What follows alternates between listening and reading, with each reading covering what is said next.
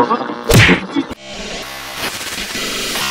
going on, guys? Hope you're having a great day out there. Today, guys, we're going to do a little testing and unboxing video on something we've actually never really done on the channel before. And guys, it's going to be on the new Flysky FS-ST8 transmitter receiver. You're probably wondering, well, what are you going to put that transmitter on, guys? You know, you don't have any planes or helicopters that would take that. Well, I'll show you what we're going to put it on. And this has always been a little bit of an issue with this since I've had it out the last couple times, is on my brushless 2S speedboat, the Altair aerial boat. Had a lot of fun with this thing, but one of the issues I had with it the last couple times I took it out was I'm out there trying to rip around the lake, and I keep losing connection with it. And it's honestly gets kind of scary because it gets out there, you lose connection with it. Now the boat's just out there floating around in the water. So I figured this would be a perfect place to mount up the new Flysky transmitter and get this thing mounted up in here. The range should be a lot better on this. We're going to check out the specifications on it, but we're going to get the receiver mounted up in the boat and take this thing out and give her a look around the lake and have a little fun with the boat today. So should be a good time. So stay tuned, everybody. All right, guys, let's take this thing and get this thing out of the box and check it out. Like I said, guys, this is the new Flysky FS-ST8 transmitter receiver. Great for boats, drones, helicopters, airplanes. So any guys are out there looking for a radio, we'll check this thing out and see what this thing's like. Packaging looks pretty nice so far. Wow, it's a pretty sharp looking radio.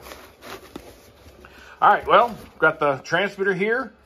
Lots and lots of switches. I am not an airplane guy, so, you know, getting to utilize all these switches, I will not be able to, but we're going to have some fun with the transmitter and get this thing hooked up to the boat and test out the range and just check out the overall feeling of this thing. It's got some really nice triggers on this thing. It's got some really good grip. Got tiny little spikes off the throttle and steering on these to give you a nice grip on these things also. And it is a full, it locks in place with the throttle wherever you set it. So transmitter's got a nice feel to it. It's got some nice weight to it. What else you got in here? All right, here's our receiver, and this is an 8-channel receiver.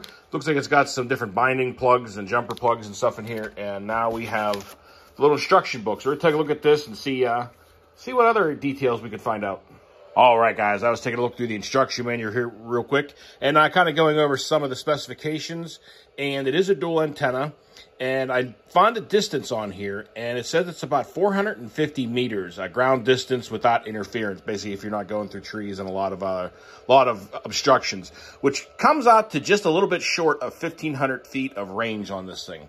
So the range should be plenty distance for what I'm going to be doing with it. And the weight on it is 420 grams. There's the charging pack. No, there's 4 AA batteries is what the transmitter takes here in the back. So we're going to go ahead, get some batteries in this thing, get the receiver out, get her mounted up in the boat here, and get this thing fired up and go ahead and have some fun with the boat again. All right, guys, we got some batteries in the transmitter here. We're going to go and fire this thing up. Comes up with a little Flysky logo. And it also lets you know right off the bat, as soon as you fire it up, if there's any switches that could be engaging something else to turn them off. So it says turn the switch B to the up position, and now turn the switch D.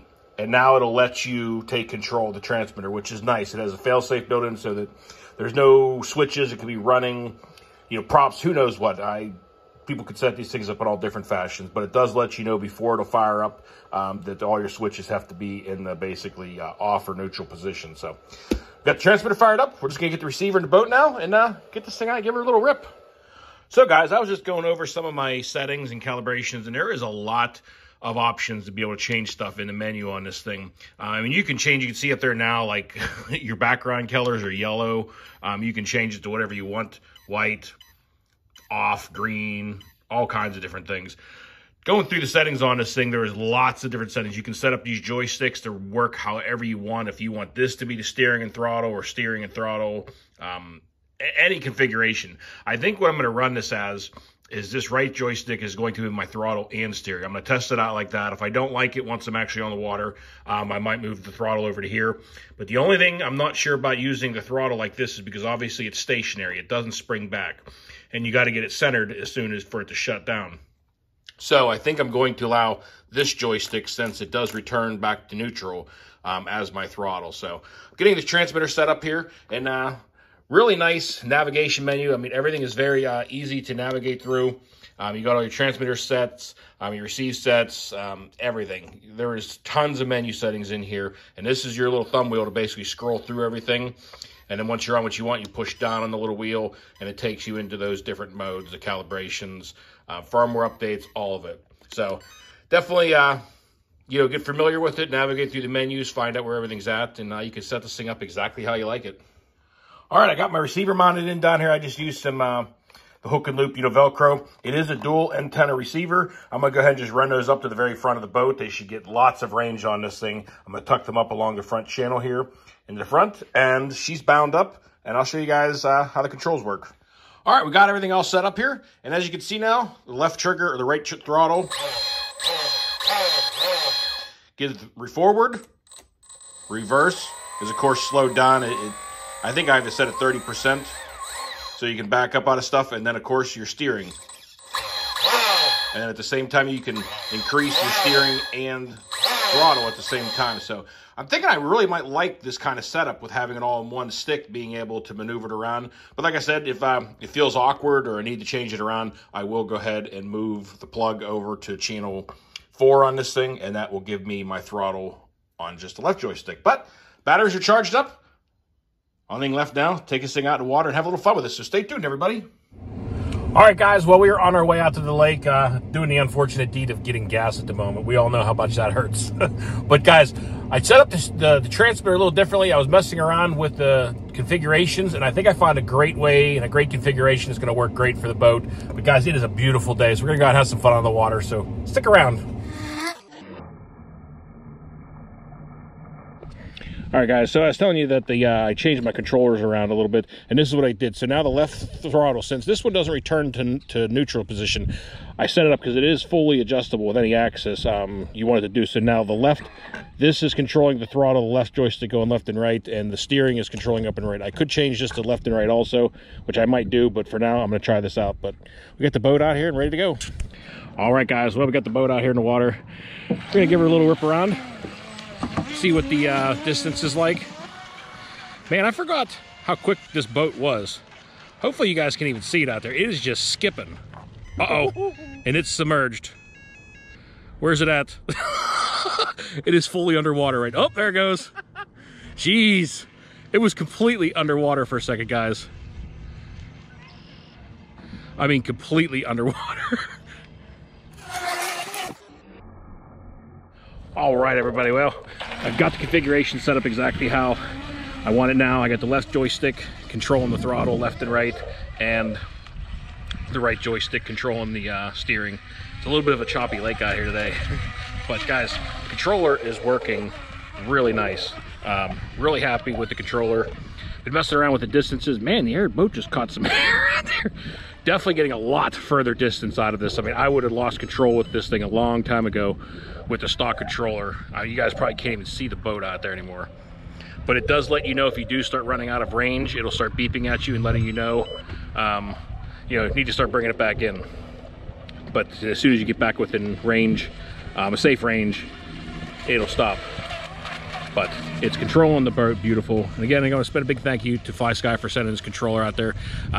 Me and Trevor are planning on getting into, we're talking about, say hi, Trevor. Hello. We've been talking about getting into some drones, maybe grabbing a couple drones and having a little fun with some stuff like that. So might be hooking this controller up to that here soon and doing that next. Because we watched a couple guys down at the skate park with the drones, and a couple guys go down there periodically. They definitely look like a lot of fun. I know it's going to definitely take some practice. Woo! Oh, man, that is wide open right there, and it is just skipping along. Amazing how well this thing turns on the, but the control on the boat and this controller is spot on. I mean, exactly where you hit it, it will turn. I gotta get the boat flipped up. There we go. Love that it has a self-righting feature.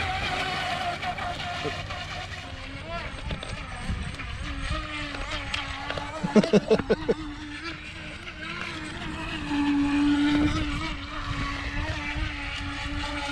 joysticks on this controller feel really nice. With these grippies on the top, you can really have a good feel of where your throttles and stuff are.